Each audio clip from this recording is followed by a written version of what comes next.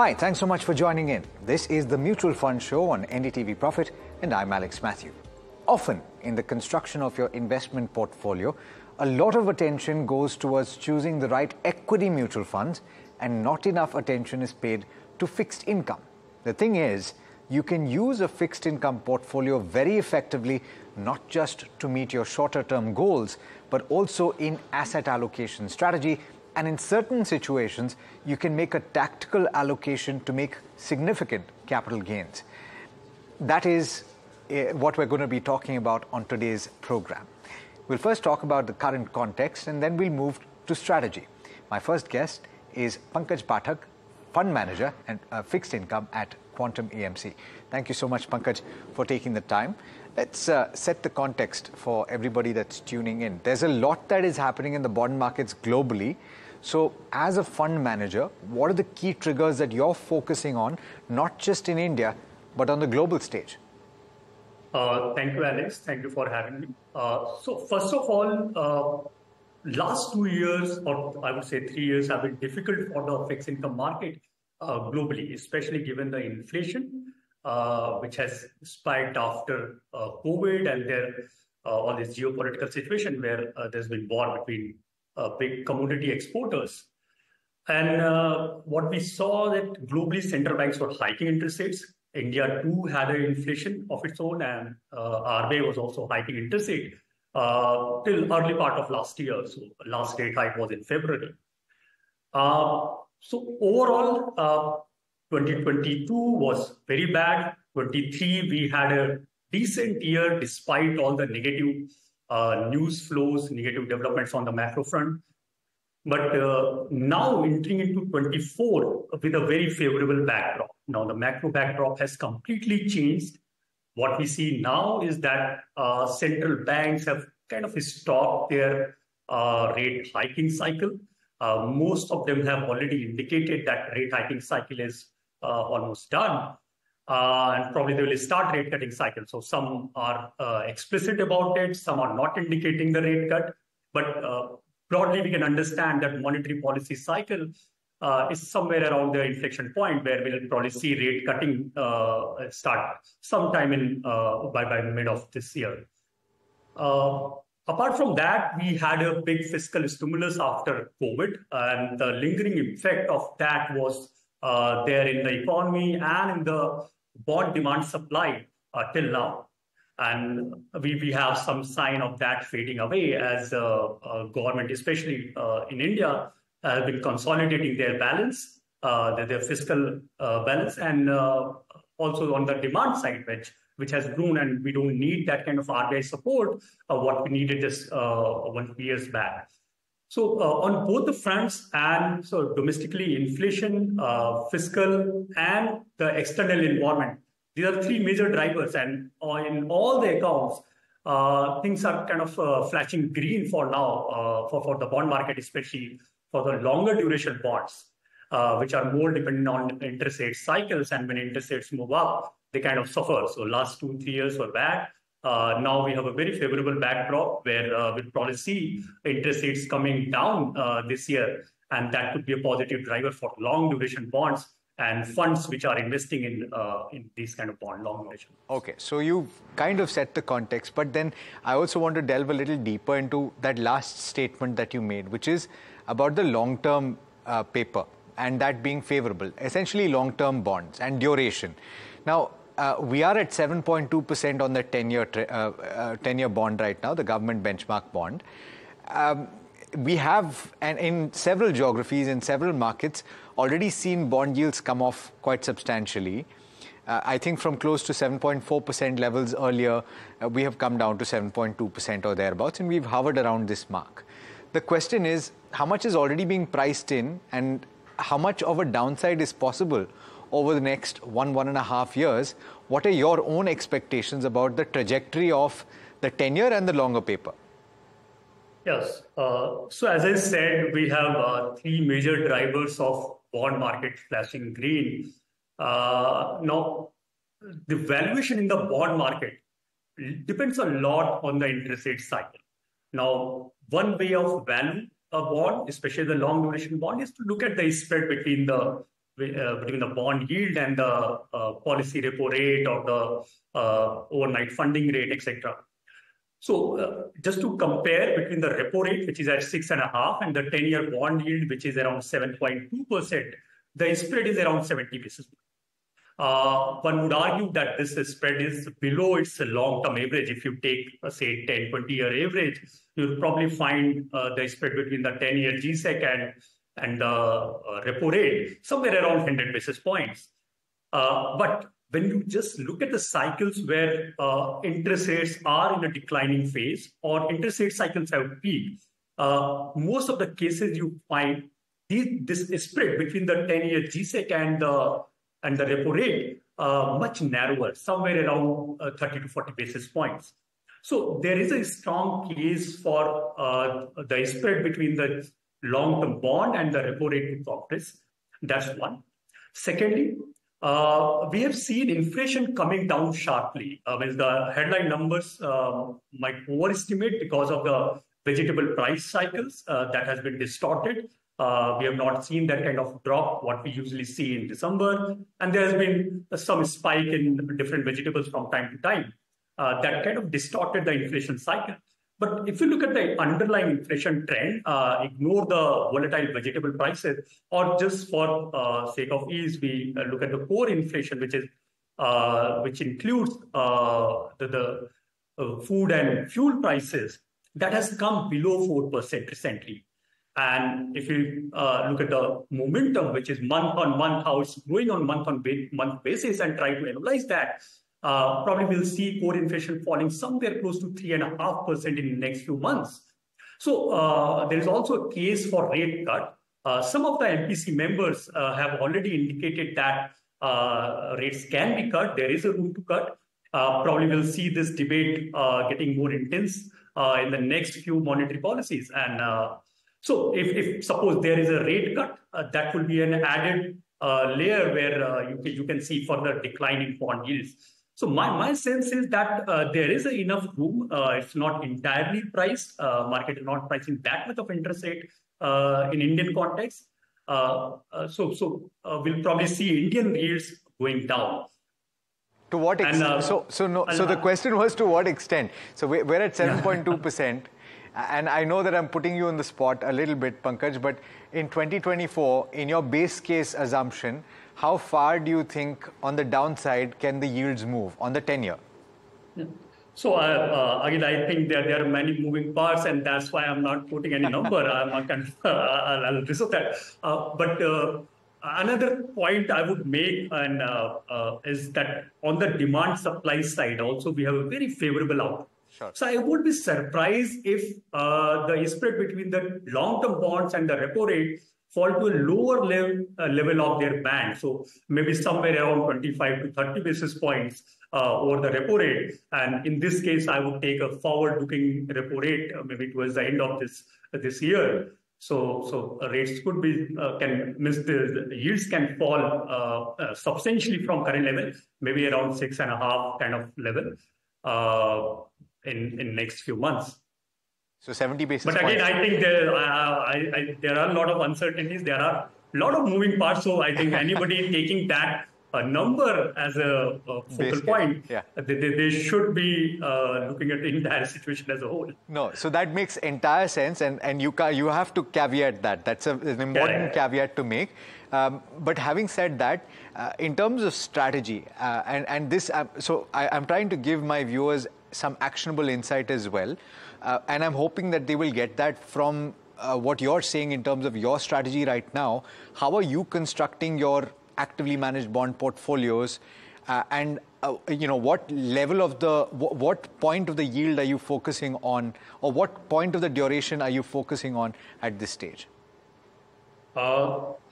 So we have been bullish on the fixed income market for best part of last year, and we still retain our positive outlook, as I mentioned. And with that view, we have been in the longer segment, mostly positioned in the 10 to 15-year segment. Bulk of our position is in our actively managed fund. We have bulk of our position in that category between 10 to 15-year government bonds. Okay, fantastic. So thanks so much for joining in and giving us the perspective that you did give us, and pleasure speaking with you, Pankaj, on this program. Thanks, Alex. Thank you. All right. So it's important to point out that it's not the easiest subject to understand, bond markets, but the crux of what Pankaj was just talking about is that bond yields from this juncture are likely to head down. And what that means is that if you are invested in longer duration funds, the potential for capital gains exists right now if you are indeed taking a tactical bet on that. But then fixed income as a strategy is used for much more than just a tactical bet. And we'll talk about how you should fine-tune your strategy in the new year.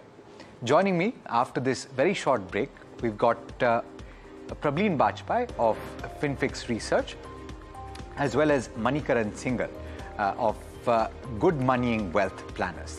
So we'll have that conversation lined up for you in just a short while. Do stay tuned, and this is NDTV Profit.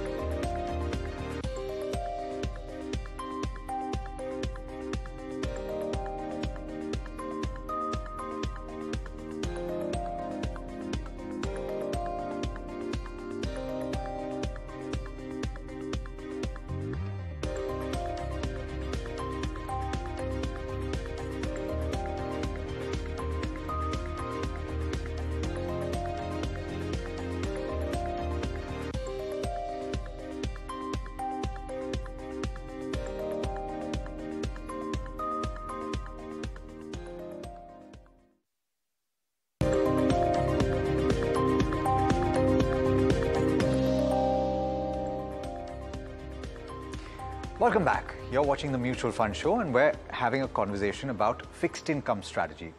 Joining me, as I said, to talk to you about how you should fine-tune your strategy is Prableen Bajpai as well as Manikaran Singal. Thank you so much to the both of you for taking the time and speaking to NDTV Profit.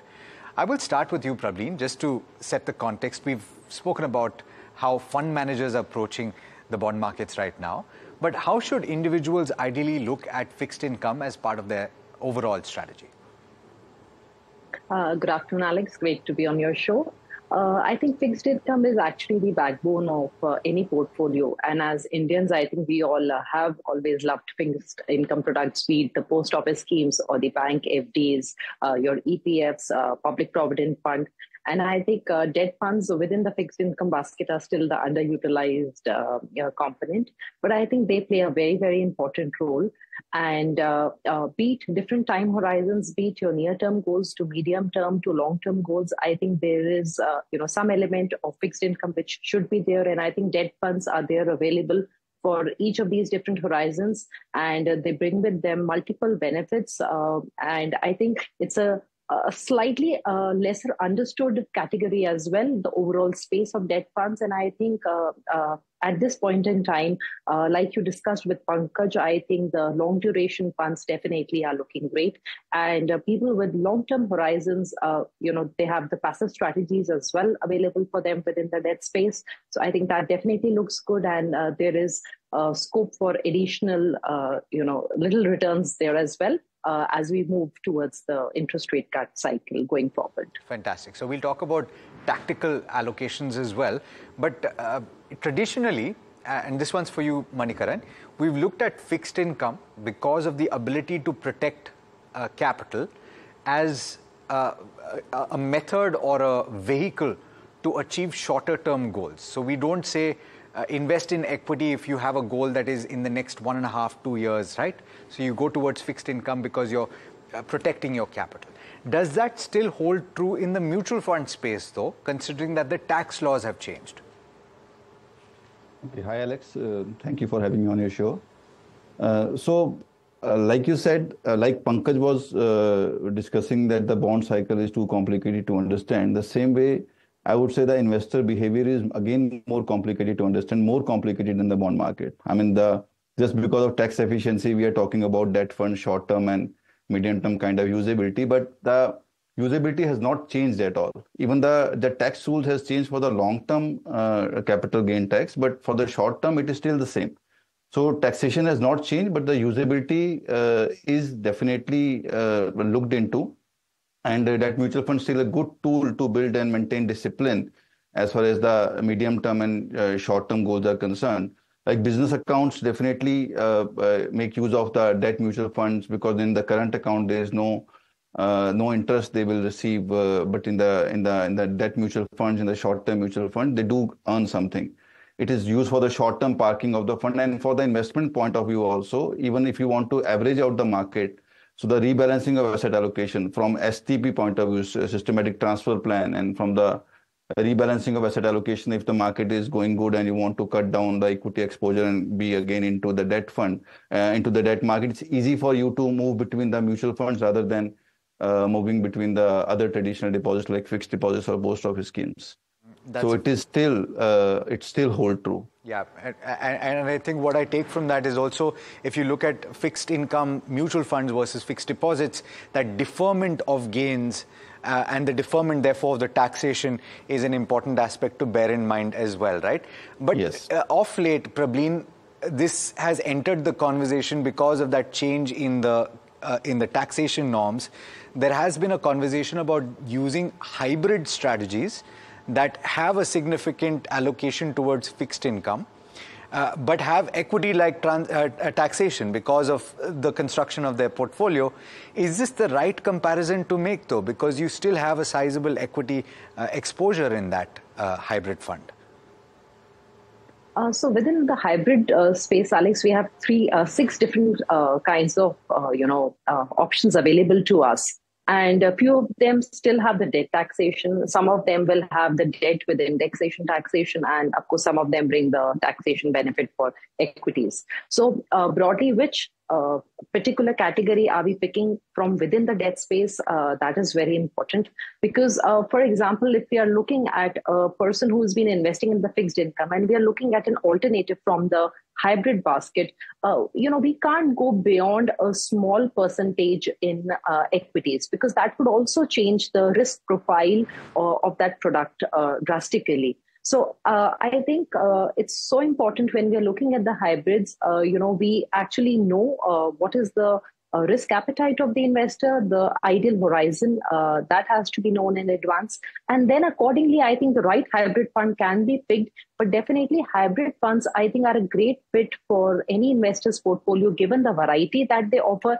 starting from the arbitrage funds, which are low risk and yet offer the equity benefit from parking point of view, to multi-asset funds, to balanced advantage funds. But again, which subcategory from within this broader hybrid space, I think will depend on individual investors' requirements and his profile. Okay, fair point. Manikaran, do you want to add to this? Because I think a lot of important points were made there.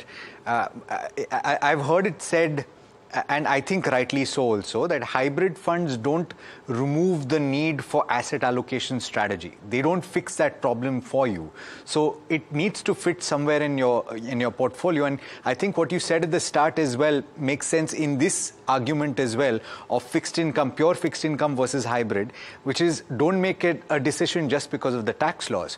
How do you advise people to go about whether going for hybrid or going for fixed income?